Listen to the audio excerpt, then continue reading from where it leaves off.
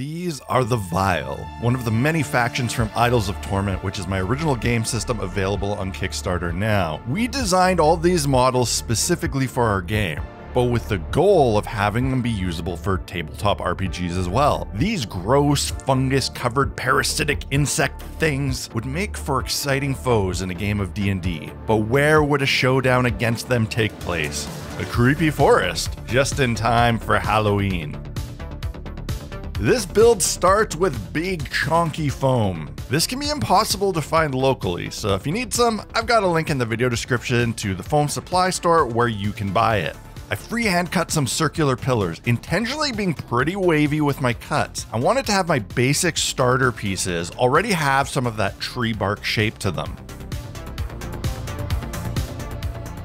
There's a couple ways I could go about carving in the more detailed bark pattern. A hot point engraver or soldering iron tool would do this pretty quickly, but it wouldn't give me the sharp, refined details that I wanted. So I opted for carving everything with an X-Acto knife. There's a couple tricks to doing this. The first is ensuring that you've got a fresh sharp blade so that the foam doesn't tear, and you want to replace your blade as soon as it starts to dull. I made some waving cuts while holding the blade at a slight angle. Then I made secondary cuts following that same line a few millimeters away from it with the blade angled in the other direction. This creates a V-shaped cut in the foam. Then you can remove that strip of foam, leaving a nice sharp groove. This process is repeated over and over again until the entire perimeter of the foam is covered.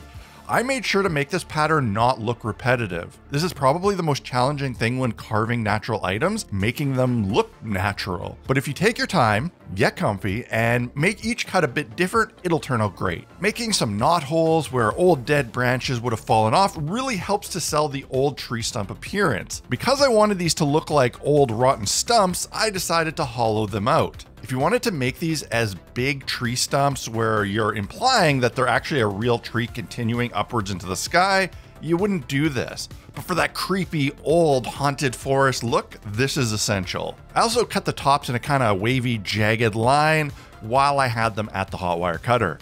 Since I used the hot wire to hollow them out the fast way without feeding the wire through a hole in the middle, this meant my pieces were split. No worries though, this was quickly resolved with some hot glue.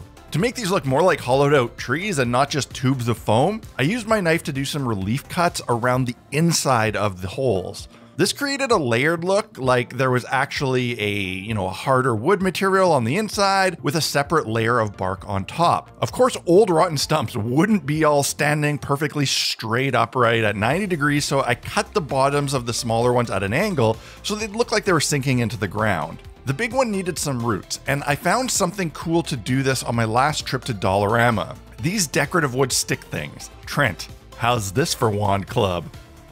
The tricky part would be cutting small sections of these sticks to use. I didn't want to make a big dusty mess in the studio with any power tools, so I opted for the slower and more awkward method of cutting by hand with a coping saw. This wood was fairly easy to cut through, so it wasn't that difficult. To make these pieces work so that they intersected with both the stump and the table nicely, I needed to do my best to make the two cuts at 90-degree angles to each other. I could then hot glue them in place. Any spots where it didn't meet the foam perfectly, I could resolve by cutting out a little hole in the foam where I could embed the wood, prioritizing the angle that meets the table. If these were going on bases, I could be less precise, and I could have hidden and secured them to the ground with some ground cover, but I wanted these to be freestanding to work on any play surface. I thought the roots looked a little small, a little under scale, and the gaps underneath didn't quite look right, so I decided to fill them with something. The best thing I could find on hand was some air dry clay.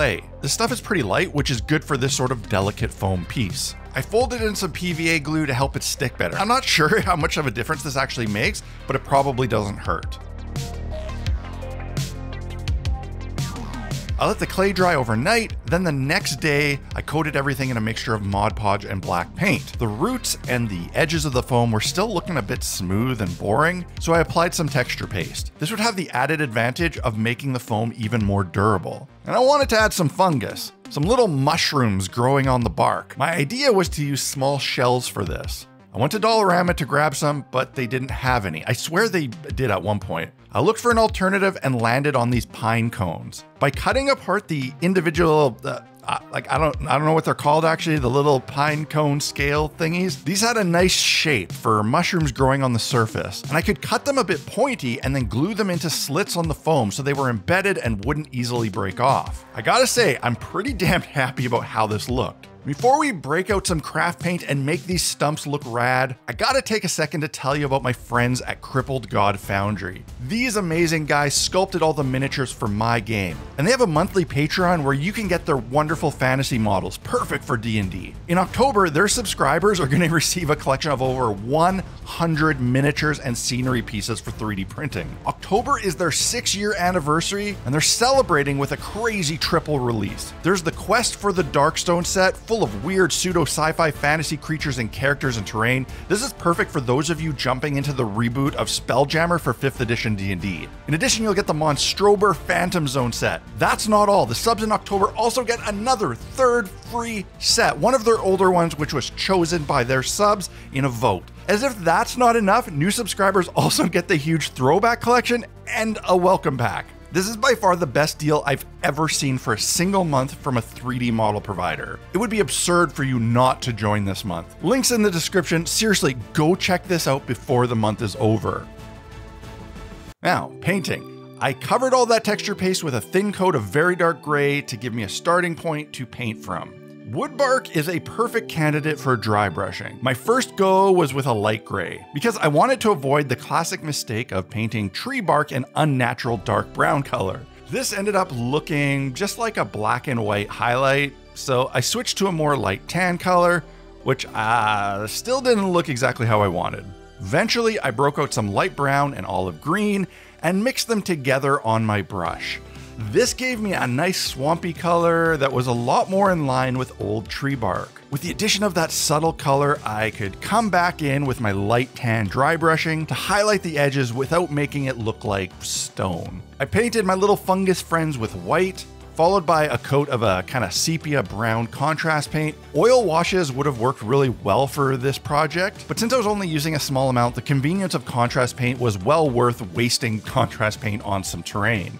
I think the most important decision I made on this project was to use this grungy, greeny gray contrast paint to go in and recess shade every groove. Normally, I just slather the piece in an oil wash and call it a day, but for some reason, I was inclined to go this more tedious direction instead. And I'm glad that I did. It made a huge difference and really was the magic thing that made these look decent. And since I was on the contrast paint mindset, I finished them off with a little bit of dark green to simulate some mossy growth. These were relatively simple to make and actually pretty fun. The carving didn't feel annoying or boring to do, it was satisfying. I'm quite proud of these, both in terms of the actual build, turning chunks of foam into a believable organic object, but also in the painting. The painting isn't complicated, but I think it looks really good. Yeah, I'm just feeling proud of this one. If you're interested in these minis or my game Idols of Torment, a reminder that it's available on Kickstarter right now. If you like this video, make sure to give it a like and drop me a comment below. If you want to help me continue making these videos,